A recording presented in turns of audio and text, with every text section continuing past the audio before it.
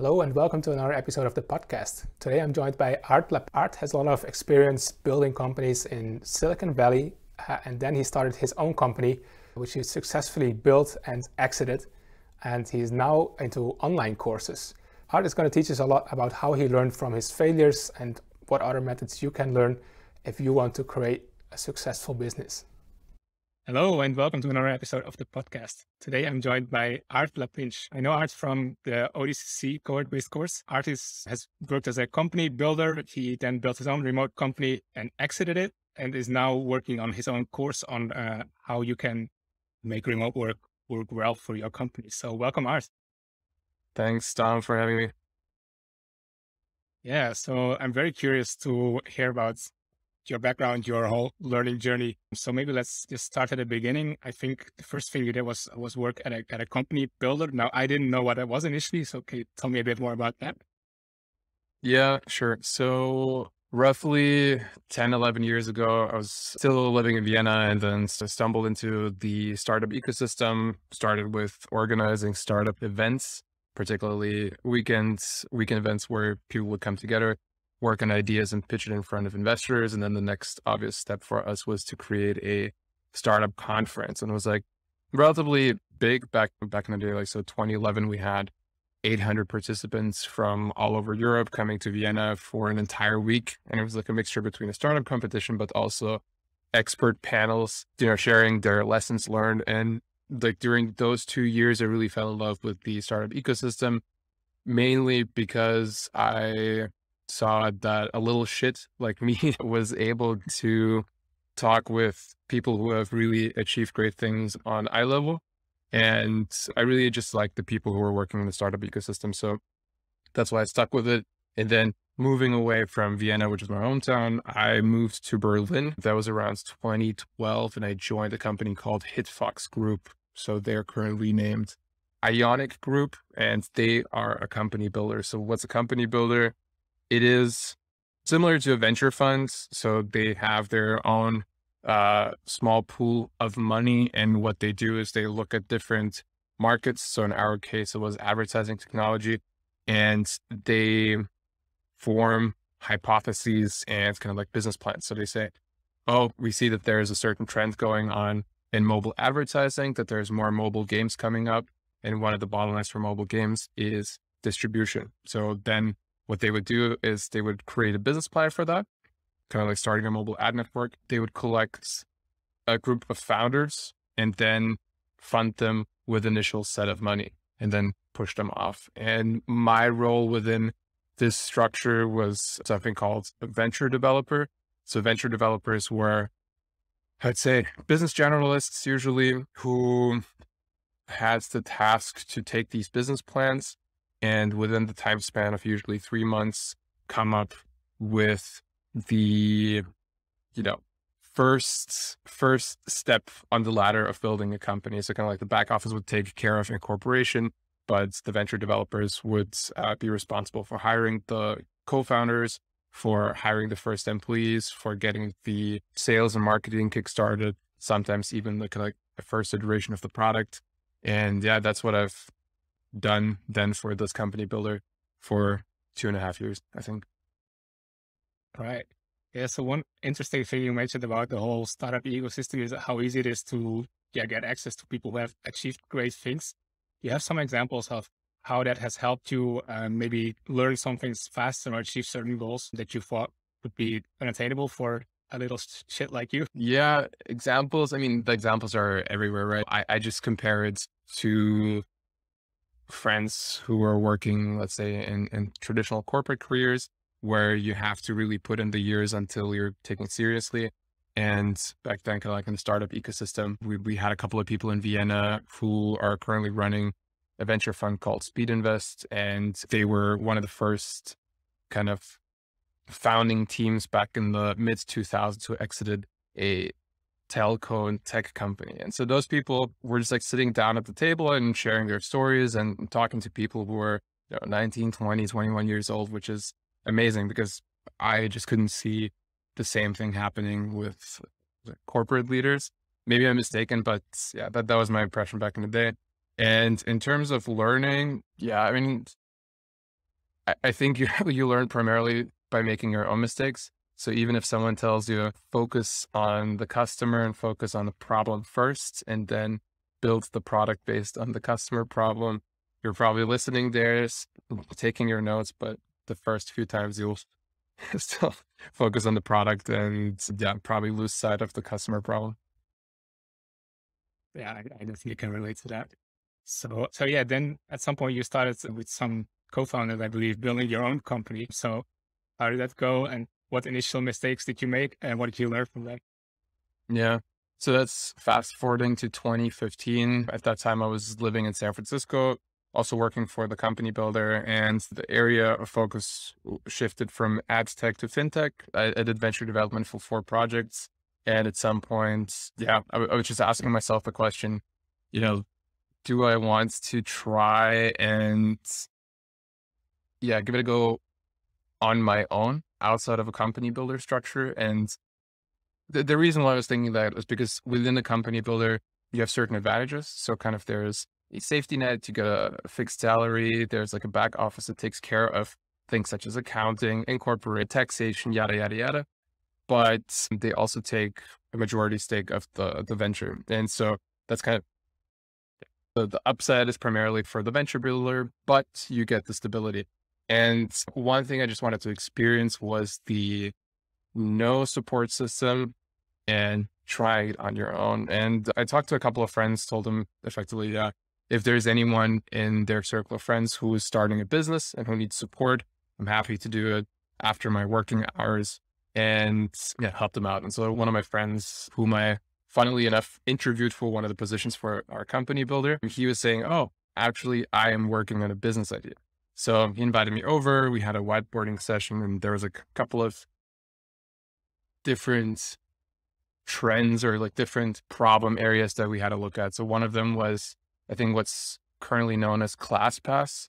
So it's kind of bundling supply of gyms and fitness providers and then selling it to the demand side as a subscription model. That was going through the roof in the US, and we were considering maybe taking that to Europe.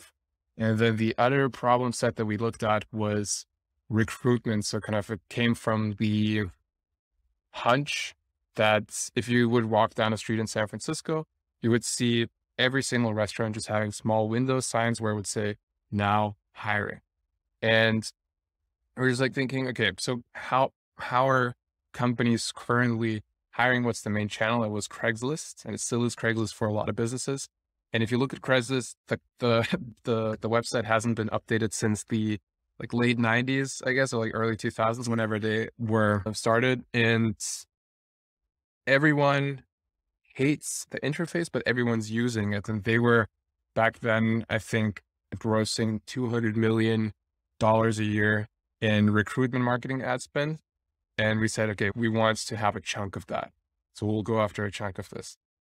Initially, the first business idea was we wanted to create a Tinder-like app where you would have a card-based system, and kind of as the employer, you would upload your job ad or your job opening with kind of a couple of structured data points, such as like which street is it at, what's the title of the job, what's the hourly rate, and so on and so forth. And then for the job seeker side, you would just open the app and it would take your geolocation and send you job openings that are close by to you. So you would just like swipe through left. I don't like the job, right? I like the job, immediately apply. That was the idea. And we worked on this idea for a year and a half. And turns out selling software or selling new solutions to small and medium-sized businesses is a pain. They just don't want to deal with additional complexity.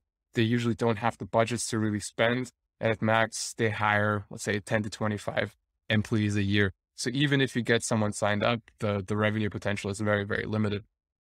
And of course, if you would have properly talked to customers, and I guess that was my responsibility right at the beginning. I didn't know how to ask the right questions. I should have read the mom test, but Rob Fitzpatrick probably a little bit earlier. We could have avoided this mistake. But so we spent a year and a half, and we had like a small friends and family angel investing rounds early on, and we spend literally the entire money on two designers and developers who were developing this product, and we tossed it away after a year and a half. So that was a huge mistake because we went just like in the wrong direction.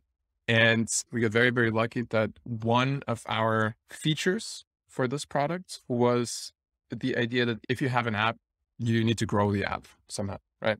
And there's like one way of doing like paid app advertising, and that's very, very expensive. So back in the day, you would just like buy a mobile app download ad on Facebook, I think. And the costs there were somewhere around like $3 to $5 per download, which is pretty expensive.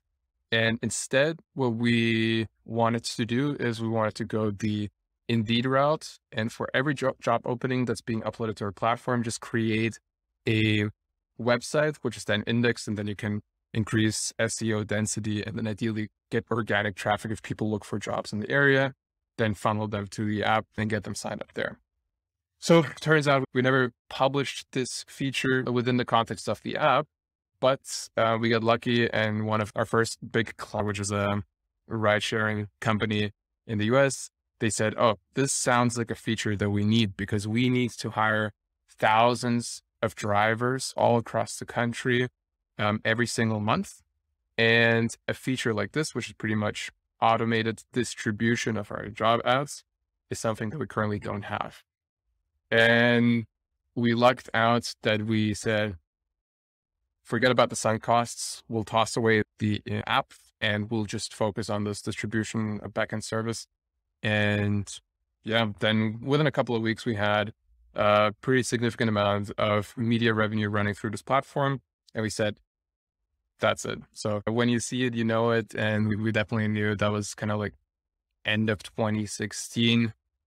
And then from then on, we were on path to becoming a real company. So I guess the big mistake we made early on was just executing in a completely wrong direction, not really validating if there was a real demand, and also, I guess, being a little bit blinded by the excitement of building a specific type of products, but then kind of not really looking at the fundamentals of kind of what it would mean for a business model. And the learning was, if you see an opportunity, then jump on it. So that's it. Right. Yeah. So yeah, I guess you recognized your mistakes, and then you needed some luck, of course. But at that point, I guess you were able to scale the company. So how did that next phase, once you got a real company, how did that differ from the initial experimentation phase? And was your learning process there different, or was it the same? You still made mistakes and learned by that, or was it more structured? Always make mistakes. It continues to this day. So yeah, I don't know. It's like entrepreneurship in general feels to me like solving new problems every single day. And of course you will make mistakes, and you're constantly in an area where you don't know the answer. So you have to somehow try to be less wrong at every single step. And that's in every single aspect of the business model, the product development, the internal organization, how you interact with your employees. And so I'd say like one of the really significant differences from the early stage, which was 2015, 2016, when it was a startup. And startup, I would define as an organization that's still looking for a scalable and successful business model, right? And then once you have that, right, you switch over to becoming more of a company, which is more predictable and can be run with a replicatable business model. So in the startup phase, since we didn't earn revenue, we also couldn't pay salaries. So all of the founders were kind of living off of their own savings for 2 years, and anyone else, kind of like contractors, we paid. So those were this couple of product designers and product developers. And then everyone else would be compensated in equity promises, right? And there is only so long someone can go without saying, oh, okay, I trust you. But then at some point it's probably, I think these shares are probably worth nothing. And especially more difficult if you have a family, if your significant other is pushing and asking you like, what the hell are you doing? Like, why are you spending so much time on something that doesn't really have a good return? And so in the early days, we had incredible turnover. I think at some point I counted, and in the first 2 years, I think it must have been 20 to 30 people who have gone in and out of the organization, and that's not good for organizational culture and just in general, right? Like it's a lot of time waste on everyone's behalf. But I would say that was the biggest difference that changed. So once we were able to pay salaries, we were pretty focused on hiring the correct people. And big shout outs to my co-founders, Eric, Spencer, and Mike, who did the bulk of the hiring, because we hired primarily on engineering fronts. And I'm not an engineer, so I couldn't really evaluate people on their skills. But once we hired people, we had barely any false positives. So very few people that entered the door, which we had to let go, I think like one or two. And secondly, out of all the people who joined, we had 0 people leaving up until the acquisition happened. And that's one of the things that I'm most proud of. It's like revenue is nice, becoming profitable is nice, but the fact that people wanted to work for this company was something that was really exciting. And I guess one of the reasons why probably is because we were set up as a remote first company. And that's already since the beginning in 2015, kind of the original reason why we decided to go remote first is because we just couldn't afford the developer salaries in San Francisco and we had to look outside. And so a couple of former coworkers of 2 of my co-founders were living in Germany. And so we started hiring in Germany, and then one person in Singapore, and so on and so on. So kind of we had a distributed workforce from day one. And I guess from an employee perspective, like why this is interesting is because back in the day, you wouldn't have that many options to work for a company where you could stay at home, where you wouldn't have to commute and could stay with family. And so I think the average age of our employee base was, I think, mid-30s. And most of the people had some sort of family ties where it was like parents that they needed to care for or kids that were going to school.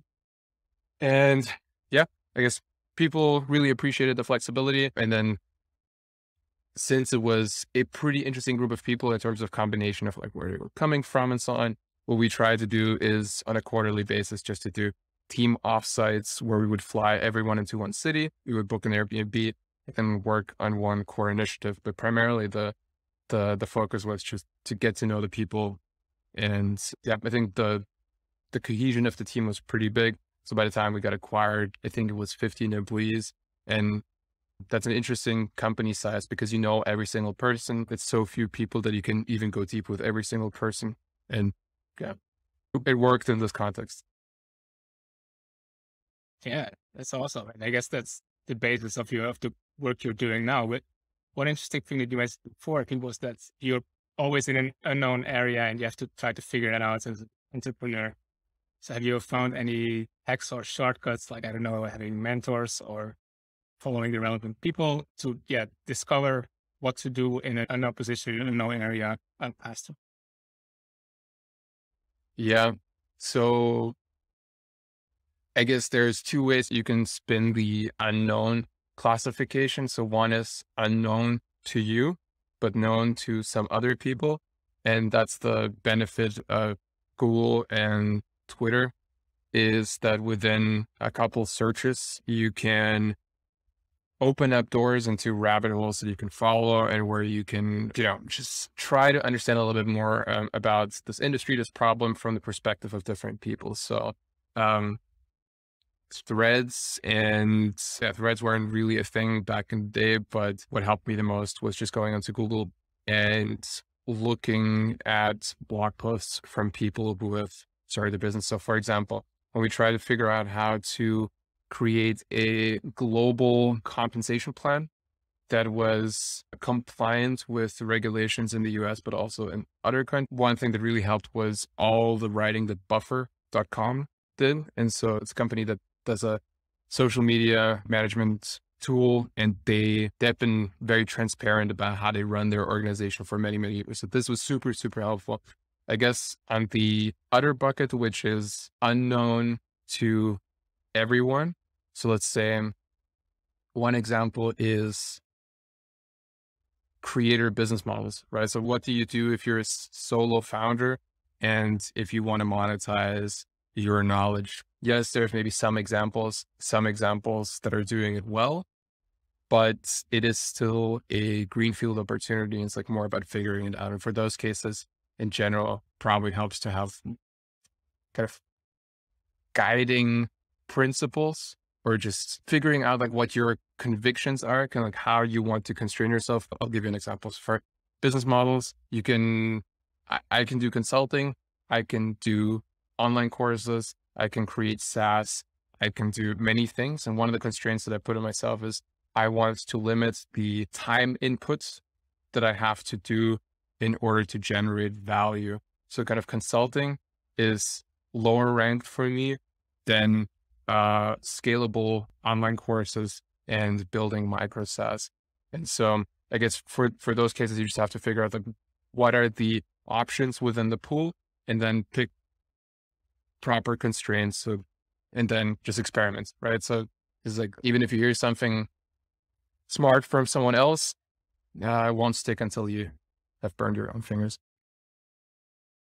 Yeah, that's interesting. You mentioned about guiding principles, and I know you talked before as well about having a personal advisory board. So how do you go about picking your principles or picking the people on your board, and how do you decide whether to maybe discard somebody or replace it with something new that you?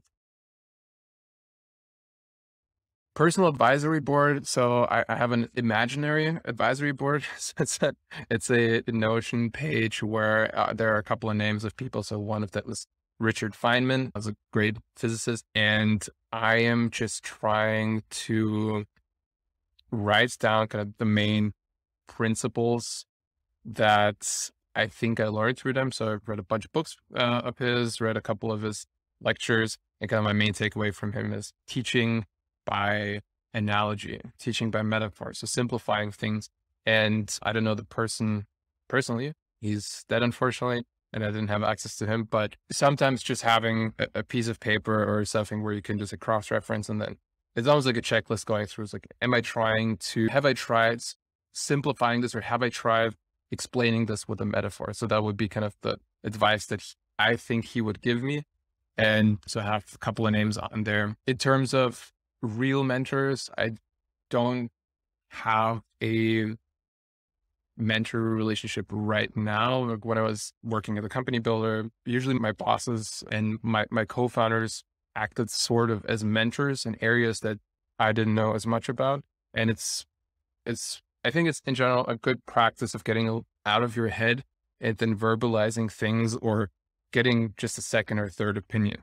The one thing that's important is just make a distinction for yourself as to why is the person saying what they are saying. So like, what's their context? Do they have, like, what's their previous experience?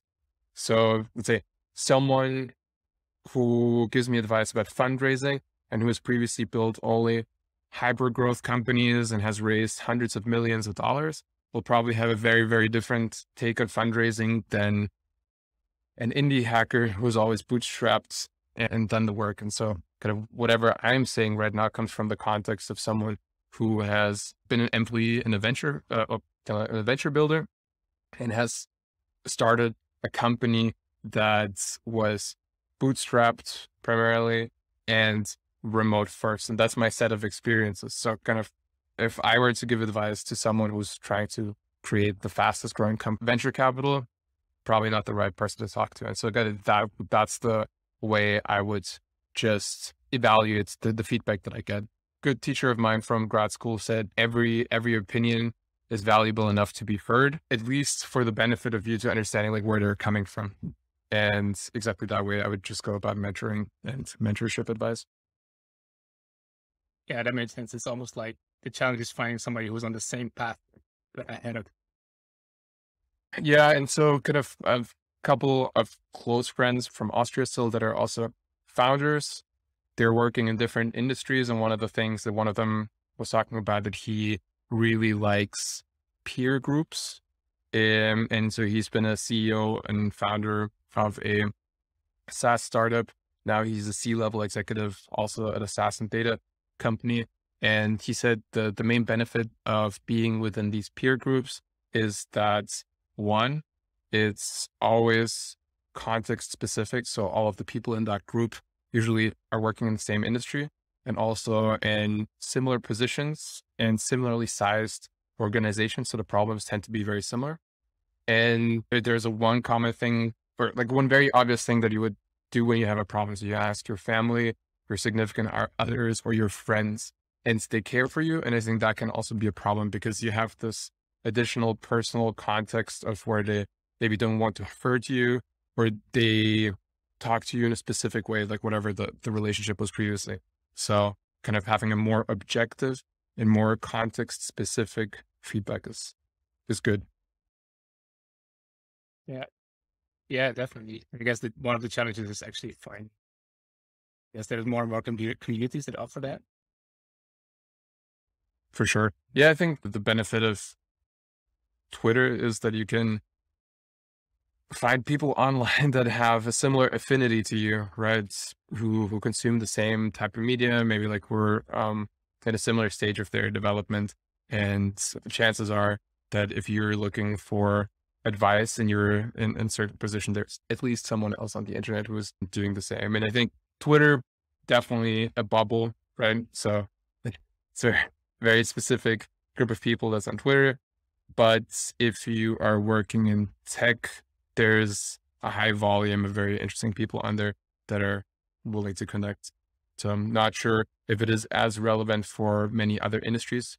I'm just not sure because I am not in those industries and I don't know. But for tech, I think it's a pretty powerful tool. Twitter is kind of what I would like LinkedIn to be.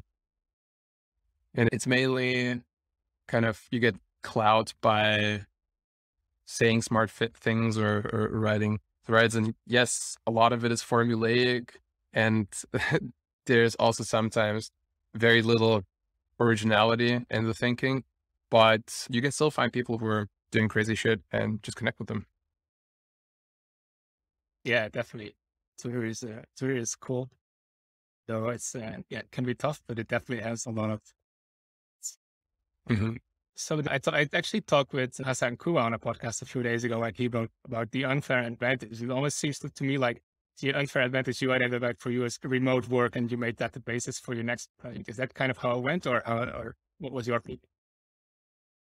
Yeah, it just happened organically. So unfair advantage I haven't read the book, but my assumption is kind of like find asymmetries where you have more leverage than other people, right? Yeah. So yeah, I guess remote is something that I've been exposed to before COVID. And it's a couple of years earlier than that. So when I remember telling people in 2015 that it was work from home, people thought I was unemployed.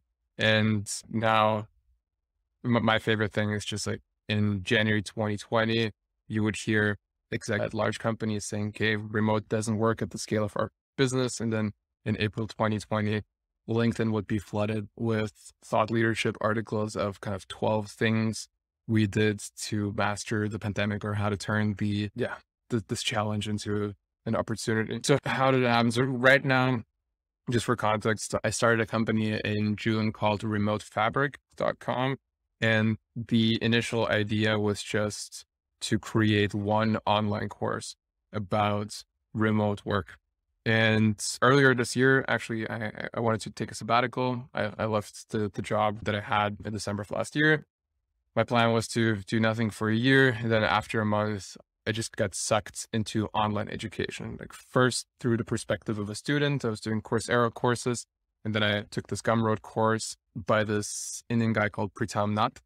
And he has a fantastic Gumroad course called Programmatic SEO. It's just a 2-hour recording of him being in Chrome, installing a couple of plugins. One of them is called Keyword Everywhere, and just showing how he goes about identifying keyword opportunities that you can use to create content strategy or even for ad buying. So super, super valuable course. I paid, I think like $29 back in the day. It took him took him 2 hours to just like sit down at the computer and just talk through the stuff that he's doing anyway.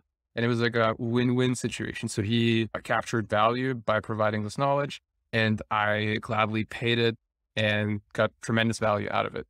So I thought at the end of this course, very interesting, because number one is the business model is pretty clear. So you sell knowledge of a product, or so you sell knowledge as a product.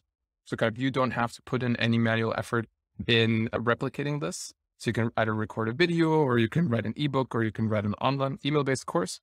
And secondly, the business model makes a lot of sense. So kind of if you don't have to put in manual effort, you sell, let's say 100 licenses at $29, that should be $2,900, right?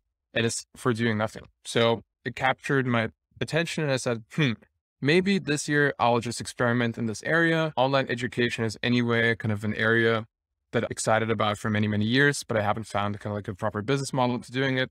And this seems like the first time where I can see myself doing it. And so then I started creating an online course about brand strategy. So it's like one of the things that I'm really passionate about, that I've taught to many people in the past. Launched it, didn't really make a lot of sales, but it was a good learning experience to just like seeing what it takes to structure a curriculum, like how to record video. I remember the first recording, I was sitting in front of the webcam, I don't know, 4 hours and not really getting a proper take in. And I thought, okay, this is never going to work. And since I was interested in the area, I said, okay, there's this online cohort called On the Course Creators. That's like where we met. And that was my first exposure. And so within On Deck, my goal was first to connect with a couple of people like you who are on a similar path, kind of so we can share learnings, teach each other. Secondly, to learn a little bit more about the craft of making courses. And the third thing was I wanted to figure out what the next product could be. And one of the cool things about On Deck was that we had the opportunity to present in front of others, right? Like these, I don't remember what it was called, but the student sessions. I don't remember either, but yeah. Yeah, but it's, the 30 minutes where you just send a title, people can sign up for the session, and then usually, I don't know, 10 to 20 people show up, and you have a quick presentation, then a Q&A. And I remember also part of the On Deck cohort, he said, you know what, instead of doing a 30-minute presentation, kind of like 25 minutes presentation, 5 minutes Q&A, just do a 10-minute presentation and 20 minutes Q&A. And that was one of the best pieces of advice I ever received. So then I just made a high-level presentation of some of the areas of learning for remote work. And presented it. And one of the areas that people were most excited about, or like most curious about, was how communication works in a remote first company. So how does knowledge sharing, knowledge storage, how does, like, what different channels can you use? And that was the topic of internal communication. And then I said, I will do a couple of office hours about this broader topic, and just do every 2 weeks a new subset event where people can sign up and ask questions. And so that I did that for, I don't know, 5 events, so like 3 months. And the one thing that stood out was documentation. So people were most interested about documentation. That's like where I had the best content. And then I started putting together a curriculum. And so I initially thought I would be done writing this email-based course in a month. Turns out it took more than half a year. And now I finished writing it 2 weeks ago. So is it an unfair advantage that I have? Maybe, but the current product is definitely the result of almost an entire year of additional iterations. So I couldn't have I couldn't have produced the online course that I'm currently offering earlier this year. Impossible. Right. Yeah, that's interesting. And it always takes much more work than, like, most of the work is invisible, right? Mm-hmm. Publish something and there's easy money, but a lot of. Yeah. And in general, kind of, are there things I would do differently now? Yes, I guess so. I would always try to validate interest in the product as early as possible. And a bunch of people have written about it. There's the Lean Startup, the book. Everyone keeps saying, try to charge before you even build. But I've heard this advice for the past 10 years, and if you're in the middle of building out a project, you tend to forget. So I don't even know if this is advice that I would give people will just figure it out on their own.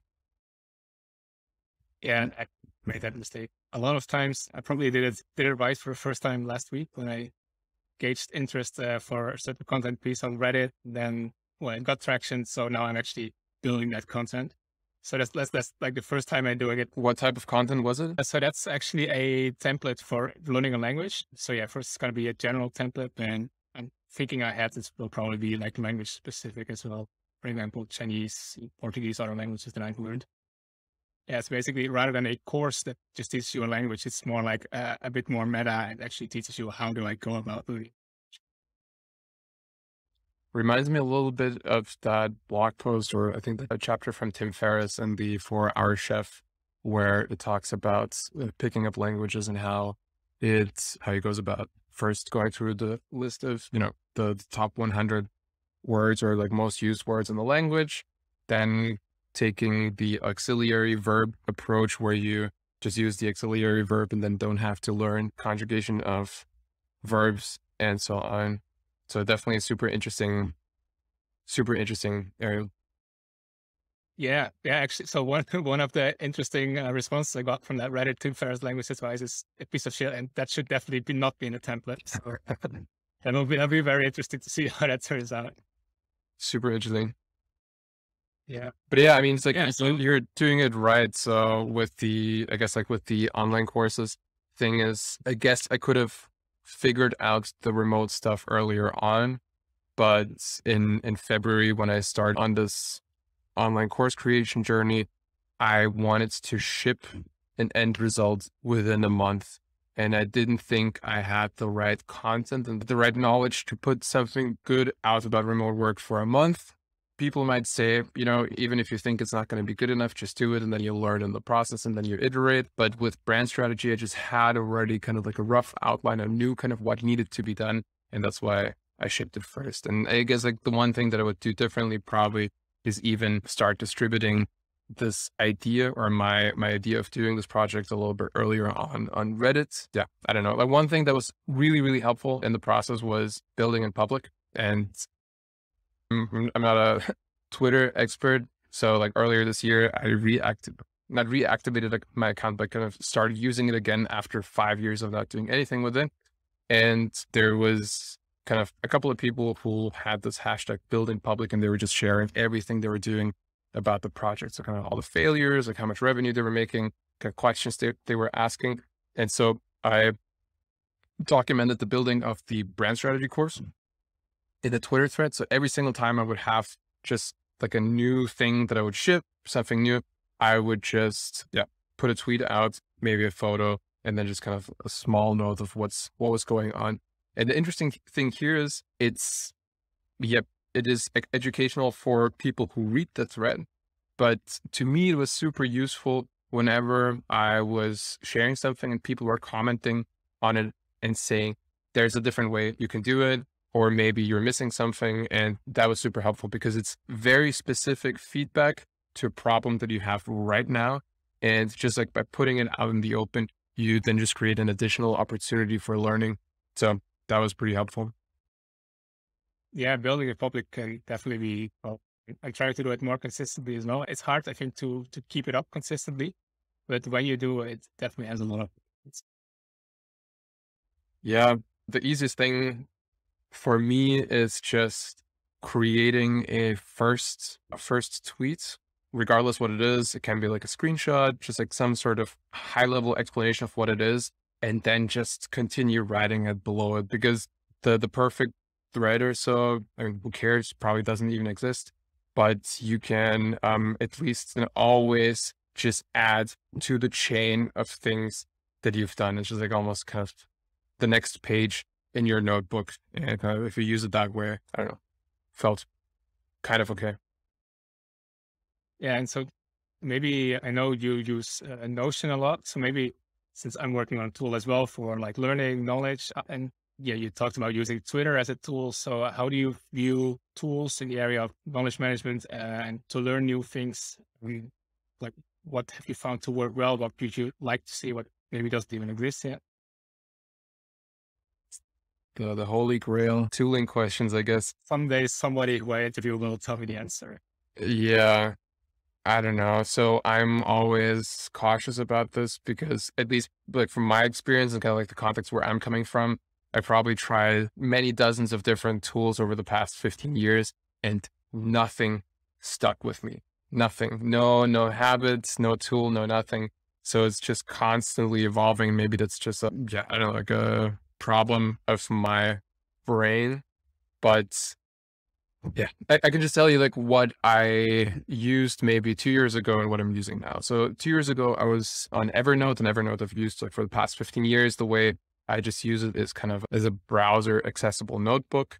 And every single day I wake up, I just create a new entry in my daily logs, and I just write the date on it, what day of the week it is, what year it is. And then at the end, I write tada list. So instead of writing a to-do list of what I have to do, I just use it as a log of things that I complete. So at the beginning of the day, it's completely empty. And when I finish something, I just add it to the list. And that way, if I look back, I know what I've done on that particular day. So that's helpful. It was also super helpful for work because that way I could, at the end of the week, if I do kind of like a weekly summary, I don't have to look into emails or anything. I can just look at the data lists and then come up with a quick update.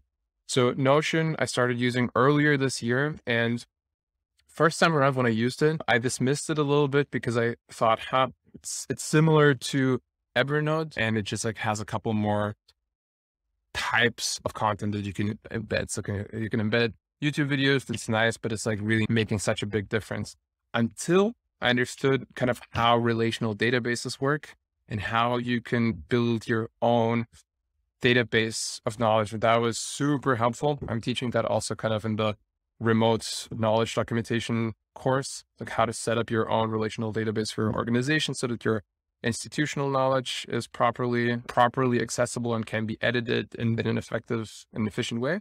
And if it can be done for an organization, it can also be done for an individual. So the way I structure my Notion spaces is I have kind of like a high level database, which includes 3 sections. So these are 3 tables. One is projects, so kind of anything with a end state and kind of like, which is kind of timely bound.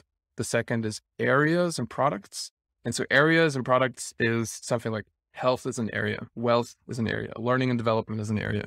And so these serve primarily as primary keys or tags for the third section. The third section are resources. Resources is just, let's say if I were to set up a podcast tomorrow, I would probably create a resource called podcasting, and I would just put all the information that I have into this resource. And this resource I would then tag to an area which is called maybe creativity or business or whatever.